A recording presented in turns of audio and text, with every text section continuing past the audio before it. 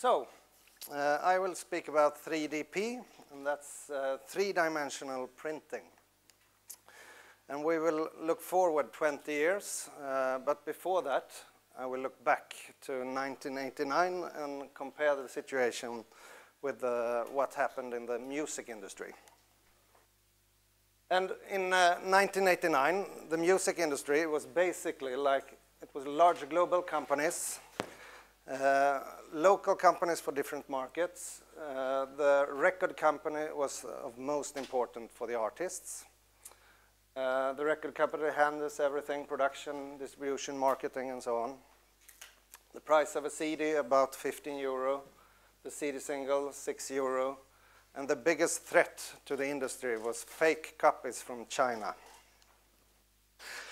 And it was, like the record companies had a lot of money that time, and they spent it thereafter. And the bosses was the biggest stars. And this is Tommy Mottola from Sony Music. But then suddenly something happened, and the industry went upside down. And the young entrepreneurs arrived. First it was Napster, now it's the Pirate Bay, and today we can call it the Pirate Bay Revolution, the peer-to-peer revolution. And what happened then in 20 years? Suddenly the music industry, many different types of corporations, global actors, public performances is most important to the artist. iTunes and Pirate Bay handles the distributions and sales. The price of an MP3 album is suddenly 5 euro or free. The price of MP3 single, 9 cents or free. The biggest threat has turned to illegal downloading. The band Radiohead, they released their latest album on the internet for free, and then people paid what they thought it was worth. And what I heard, they got a lot of money anyhow. Madonna signed her contract with the concert company instead of the record company. Spotify has arrived. That gives you free access to all the music for 9 euro a month, or if you can stand with commercials, you have it for free. So if we then look to the furniture industry and what can happen there 20 years ahead, the 3DP, the 3D print technology. Then the furniture industry of today, we have large global companies, local companies for different markets. The producer most important to the designer. The producer handles everything, production, distribution, marketing. The price of a 3D printed lamp today is about 300 euro. The price of a 3D printed chair is 800 euro. And the biggest threat to the industry is fake copies from China. And in one of the daily magazines in Sweden this week, they had a big article about this.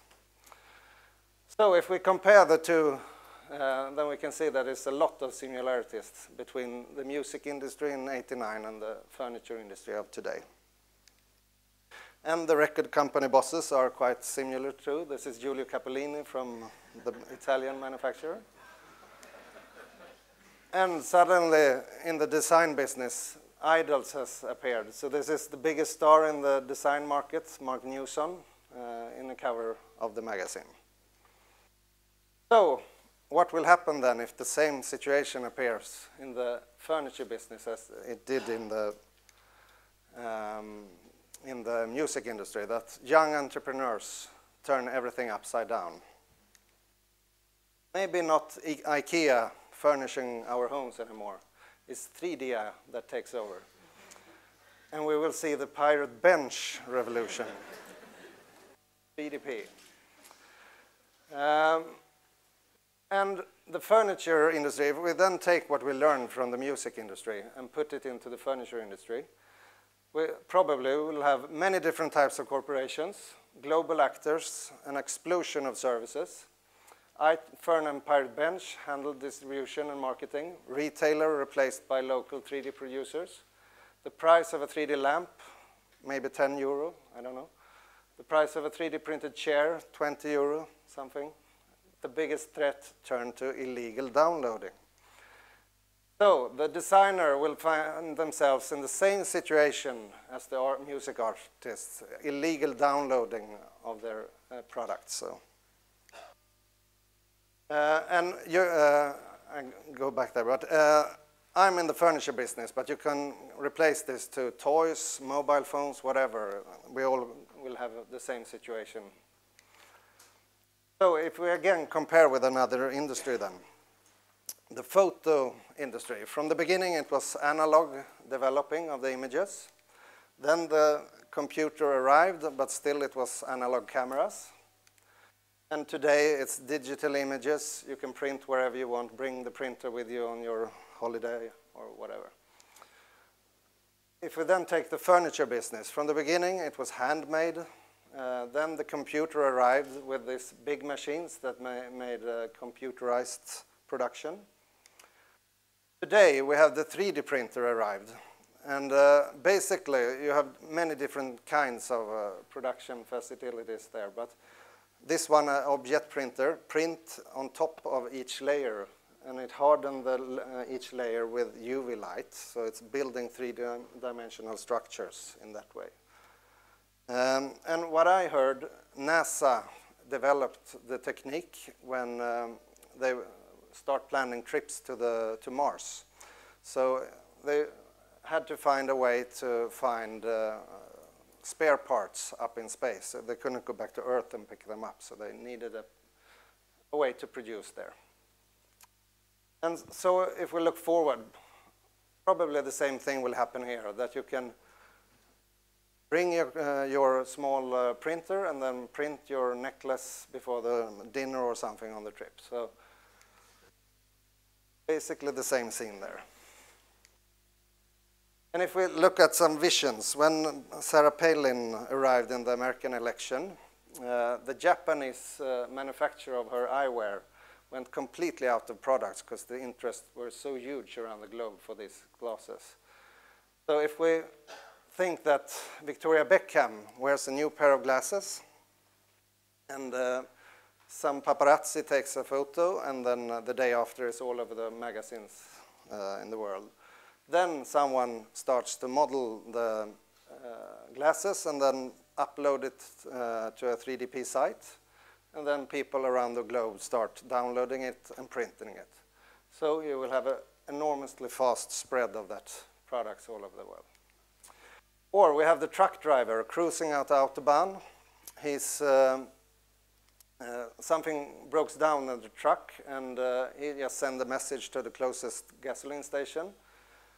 Please print my spare part. And when he goes there, he just replaces the item and go on.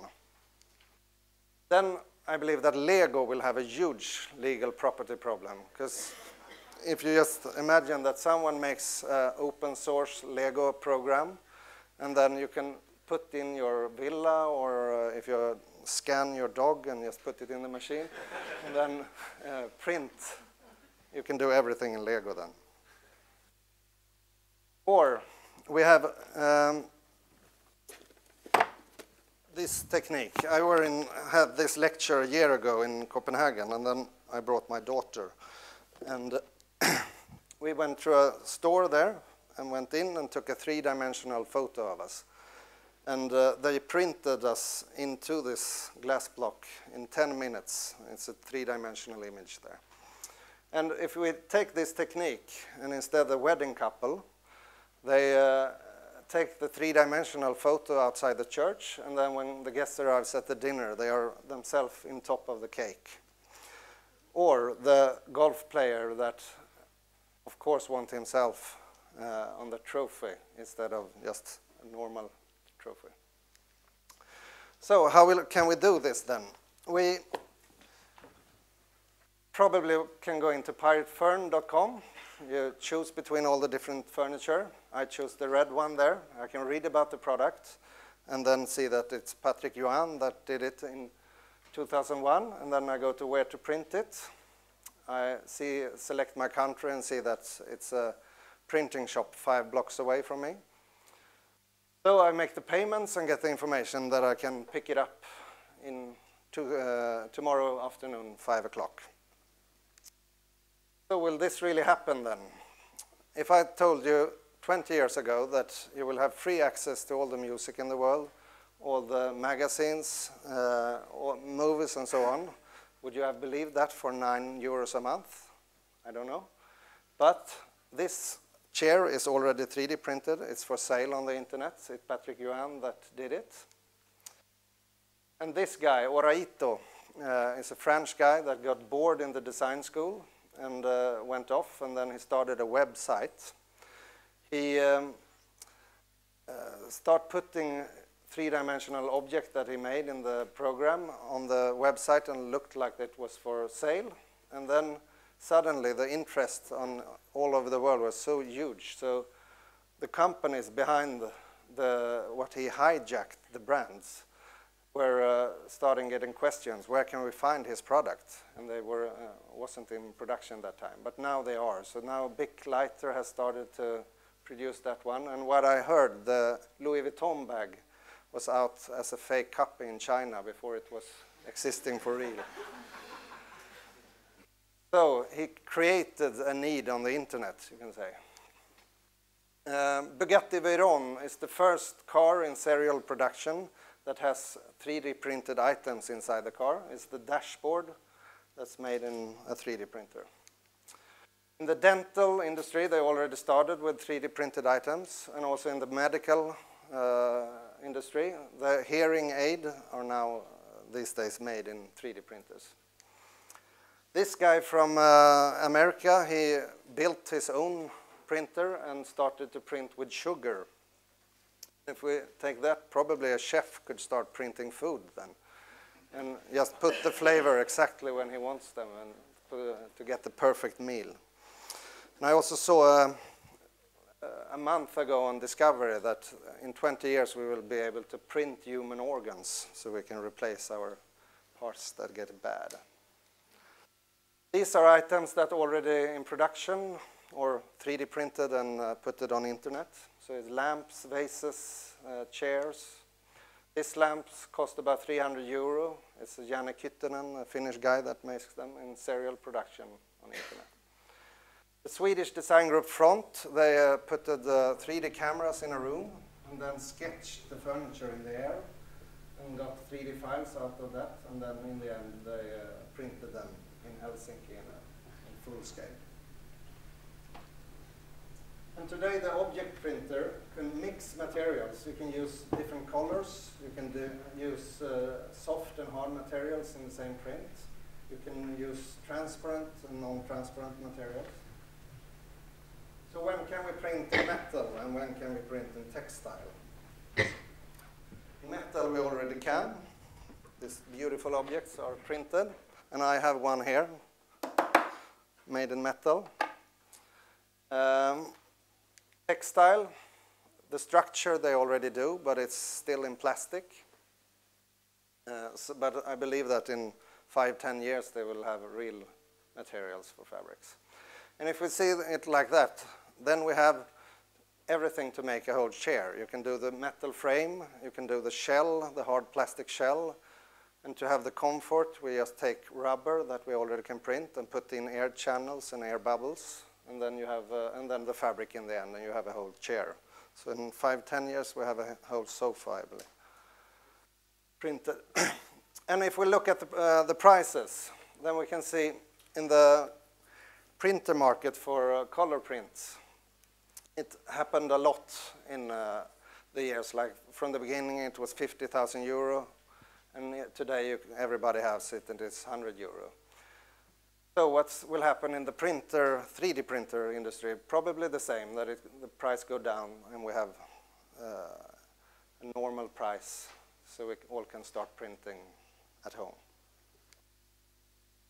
The Architectonics internet site is already existing. They have thousands and thousands of furniture there.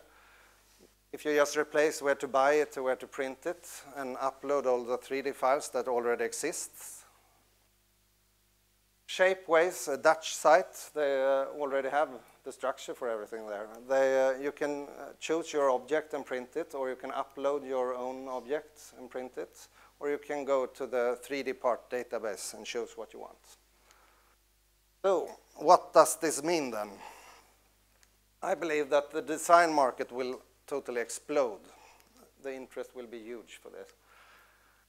Less mass production, more unique objects. Perhaps it will be a random computer program that will change all objects, so it's a bit different for each print. Loads of independent producers, for instance, the designers themselves.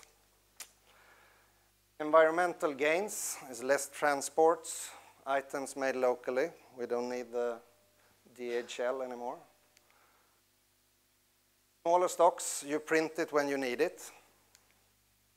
More recycling, use the material from the printed object and reuse it. And in the end, huge problem with legal property rights. Just imagine someone downloading a Nokia phone and then take the random program and suddenly it's 10% changes in the surface. Is that a Nokia phone? I don't know. But what I heard, that you can print the whole mobile phone soon, so with techniques and everything, so we'll soon there. This summer I were in an exhibition in Stockholm, and it's called Stockholm 25, and we were supposed to make jewelry with symbols of Stockholm. So I went into the Google Sketch and found different buildings from Stockholm. The Globe Arena, the City Hall, the Cakeness Tower, and then I remodeled it and printed it as jewelry. And here's one of the rings I printed. Then earlier I work a lot with 3D printing, but this is a backbone lamp and a twist lamp that I made in 3D printing. It's a Belgian company that's produced it. It's called Dark. It's already in production. Then I made a strange thing. I went to the Karolinska Hospital and did an MR scan of my head, and out of that I got that file with the 300 layers of my head, and out of that I took away all eyes and ears and stuff, and then in the end I made a lamp of my own brain. And